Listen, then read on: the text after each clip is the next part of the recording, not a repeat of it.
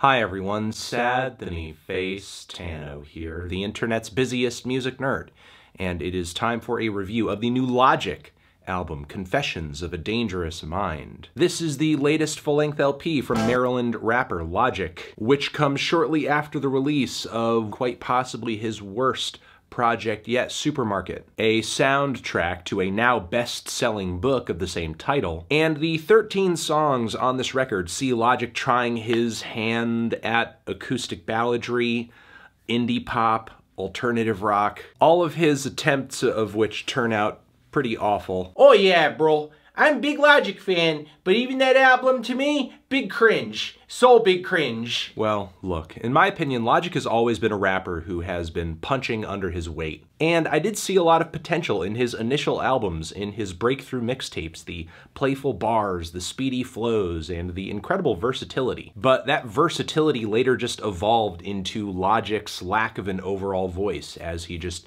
needed to copycat one sound, an idea, an artist after another in order to pad his projects out to full album or mixtape length. Pretty much every project he's dropped up until this point has at least a handful of songs that ride the coattails of Drake or J. Cole or Kendrick. And there's even a track off this new record where he has a flow and an inflection that feels like he's doing his best Jid impression. Like, if all these artists stopped putting out music tomorrow, what would Logic do? He would really have nowhere left to go, and yet he has amassed this audience that just seems addicted to his mediocrity. In a way, I guess you gotta give it to the guy, because he's supremely good at taking better hip-hop, pulling anything subversive out of it, and refining it down for audiences that don't have the framework to understand why he's at a far lower creative tier than his contemporaries who he blatantly rips off. This downward trajectory that Logic has been on since projects like The Incredible True Story, I thought was going to pick up after Supermarket. After all, how could he put out a worse album? And I guess in a way, Confessions does jump over the bar more. It sort of just crawls over the bar. I guess the reason for that being the sound and the style of this record, with it just being a straightforward hip-hop album, is just more in Logic's wheelhouse. He's definitely more in his element here, but I'm still at a loss with this album, because as far as hip-hop records go, this is easily Logic's worst. His most uninspired, his most unimpressive so far. Multiple tracks on this album feature Logic endlessly complaining about how people online don't like him. It's essentially Russ 2.0. Also, quite a few bars on this album with Logic feeling insecure about being called gay over social media. When Logic isn't doing this, he's flexing and delivering some bland braggadocio without much in the way of wit or wordplay. Tracks like these also come along with the narrow-minded belief that Logic made it just because he tried harder and he did the work, and meanwhile all of the other artists out there and his haters are just lazy and they didn't do what he did. Seems Logic thinks his success has nothing to do with his delivery of bland, inoffensive hip-hop for suburbanites who think caring about real rap means that you listen to someone who raps fast. Even if when they're rapping fast, they sound like crap, because their words bleed together to the point where you can't even really tell what they're saying. On top of that, on this very album, unironically, Logic pretty much says that he doesn't care about lyrics. He says it right here in these lyrics, on the track Don't Be Afraid to Be Different. And honestly, I have to agree, there is nothing impressive about Logic's pen game on this record. In fact, I would say the lyrics on this album get downright awful when he's spitting about wanting to be bipolar because Kanye's bipolar, falsely thinking that maybe if, I guess, he had some sort of chemical imbalance, he'd be creative too. There's also the line on here about him having a biracial penis. There are quite a few bars on this thing I would much rather just like to forget as soon as possible. But to go back to this lyric where he's writing about not caring about lyrics, whatever spirit he's referring to feeling here in this couplet, I'm not feeling it.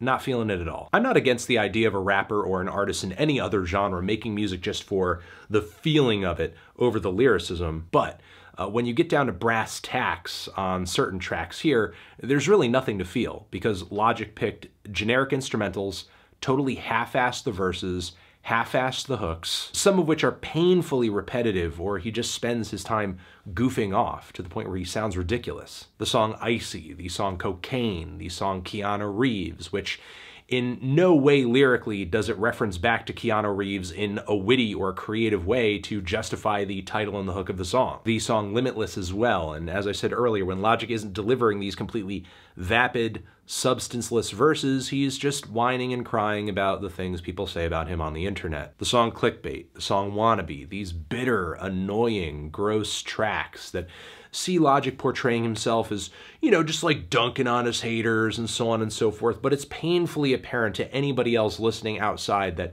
wow, this like really gets to you, dude. I'm serious. Talk to someone who has some kind of emotional investment in you and unpack this stuff, because it's coming out in your music in not the most healthy way. And yet through his lyrics, it's Logic who would like for us to believe that it's his haters who have the unhealthy obsession.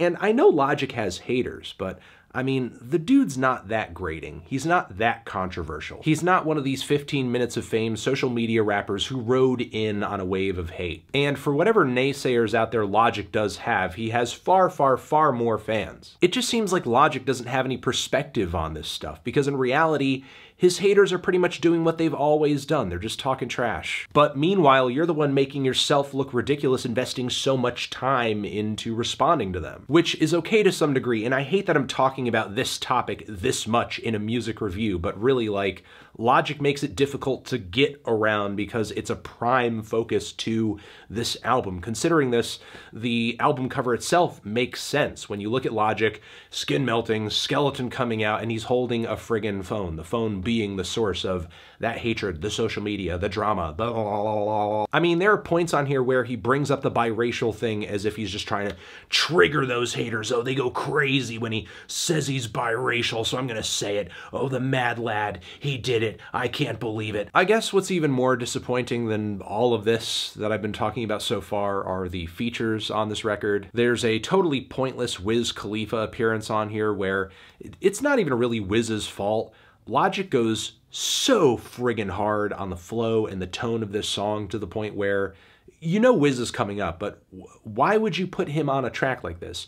You know he's just going to come onto the song rapping slow, sounding high out of his mind. That's what he does. If you have a stoner anthem or just kind of a chill, laid-back cut on your record, put him there. That makes sense. Gucci Mane seems to have showed up for the check.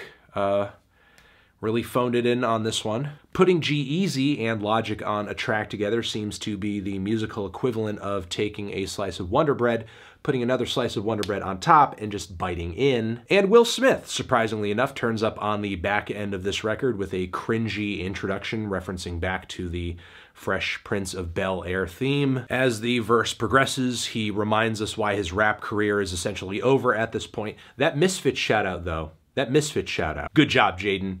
Pep Pep is proud of you. Logic's own father appears at the very end of the song Bobby, where he just rants and raves about Logic's naysayers and his haters and so on and so forth. He literally brought his dad onto his record to stand up for him. One more thing I should mention while I'm talking about the features on this record is the Eminem appearance on the song Homicide, which was a teaser track to this album.